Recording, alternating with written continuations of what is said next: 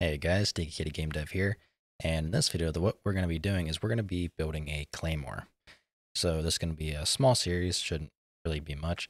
It's going to be replicated, and obviously, if you're familiar with this channel, written in C++. Now, we're going to do things a little bit differently, and I'm going to start doing this basically for majority of the features moving forwards, is we're going to be containing it inside of a module. So if you're not familiar with what a module is, if you are aware of how things like plugins work, so for example, here's my FPS plugin.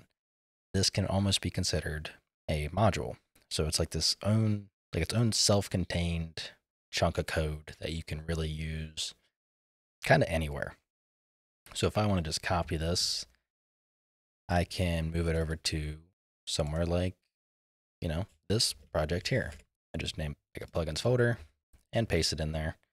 And now all of a sudden, this pinging tutorial project now has the FPS plugin that it can use. And it's as simple as that. Modules are slightly different, but not, too different. They're not exactly copy and paste, but instead you can, well, technically you can copy and paste them to your source folder. You don't have a plugins folder or anything separate like that. And all you have to do to add them is in your .u project. You can see here we have one module by default. You can just copy and paste it in as another one, rename the name to the actual name of the module, and you've added it to your project. So it's like making your own contained portable code. So that's what we're going to be doing. Now, to begin, we are on the third person example project. Nothing's been changed with it. The only difference was I changed my IDE from Visual Studio to Writer because Visual Studio kept popping up and kept pissing me off. We're on Unreal Engine 5.1 and we are ready to begin. Now, there is this guide here. It's a little vague, but it has basically everything you need to kind of get going with it. So I'll link it in the description below. But ultimately, what we need is a build.cs file with our module name, .cpp, and a header file. That's pretty much it. From there, we just add, parts to our code as if we were using a plugin, for example. It's not really any different. So if we head over to our source folder, we want to create our new module. So in this case, I want to create a module called Claymore module. Now it's empty and we need the 3 files. The easiest way to do that is go to our project name here, grab our build.cs, .cpp, and .h. Copy those, paste them in, and rename to Claymore module. So we're going to rename all those to the same thing. Now we want to open the build.cs, and anywhere we had the project name, in this case Claymore tutorial, we want to replace it with our module name. So Claymore module, save that, open up our .cpp. We want to change it from include Claymore tutorial to Claymore module, change Claymore tutorial to Claymore module here, and the last thing we need to do is alter this line. So if you scroll down the documentation a bit, you'll see here's our build.cs example.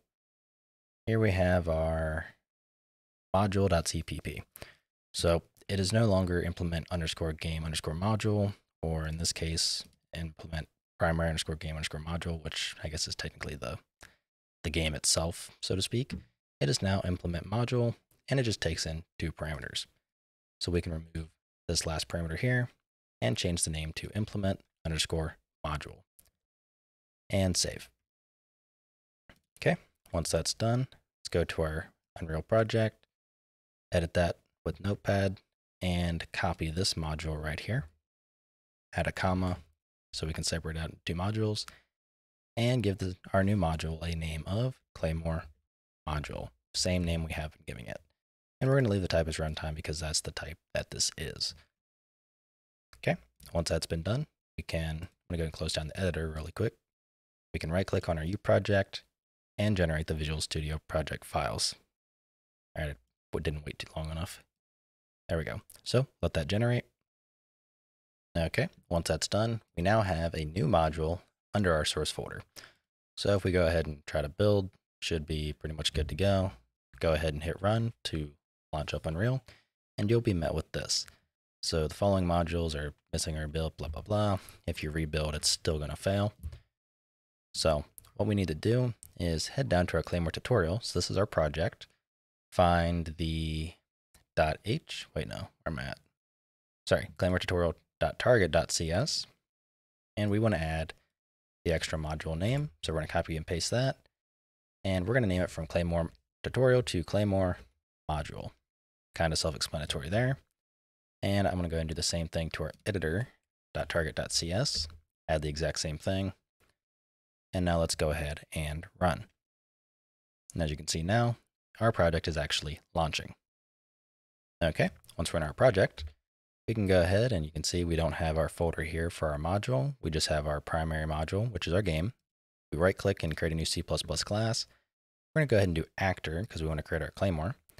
And we want to change from Claymore tutorial to Claymore module. And I'm going to select public so it keeps them separate. And I'm going to name mine to Claymore. Please work. Okay, there's no conflicting names. And create the class. Now, you'll notice that the documentation recommends, this is kind of up to you. I probably should actually mention this earlier. Where am I at?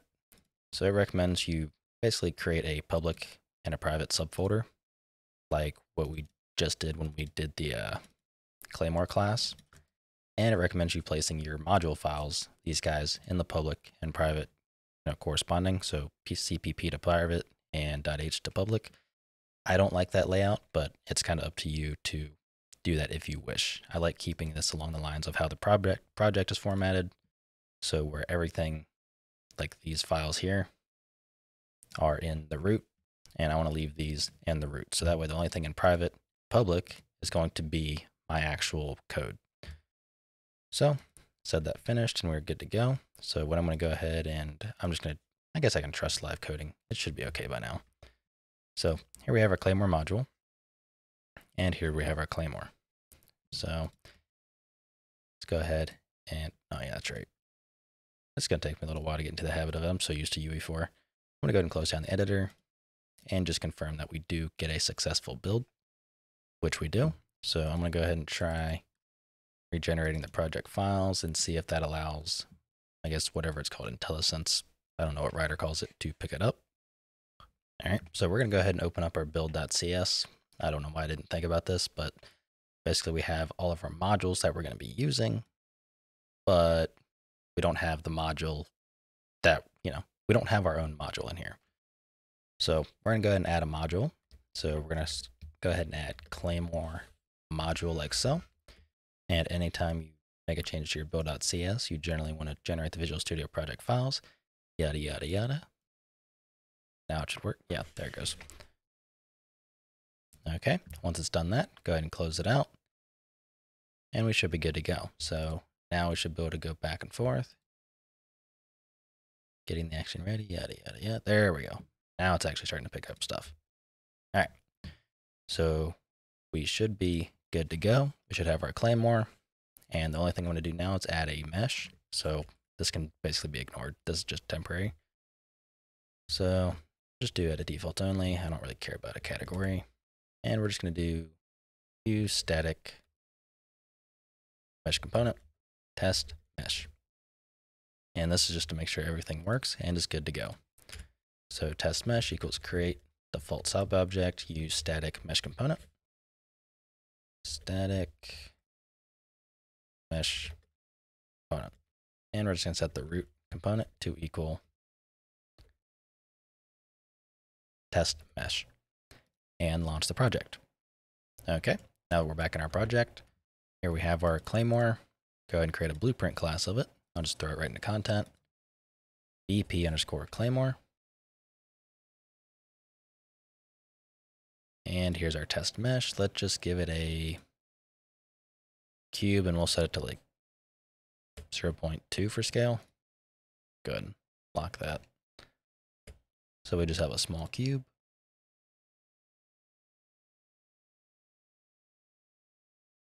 And there we go. We now have a cube that is, well, located in its own module separate from our project. So now if we want to be able to take this Claymore and add it to another project, we can just copy our Claymore module. I'll just use ping tutorial again. Paste that in our source. Go ahead and edit our pinging tutorial. Gonna go ahead and copy that module. name it Claymore module. We don't need any additional dependencies. And save, regenerate project files, and we're good to go. We would now have it in our pinging tutorial project. So that's the whole idea behind making use of the modules. Literally, in the name modules, we're making things modular. But yeah. Okay, so we have our module set up, we have our actor, and now we are ready to actually go and build our Claymore. So I'm going to see you in the next video. If you like what I'm doing and you want to help support me, you can find a link to my Patreon in the description below, where I have a team deathmatch series available if you're willing to learn that, as well as you can join my Discord if you have any questions. So I'll see you in the next one.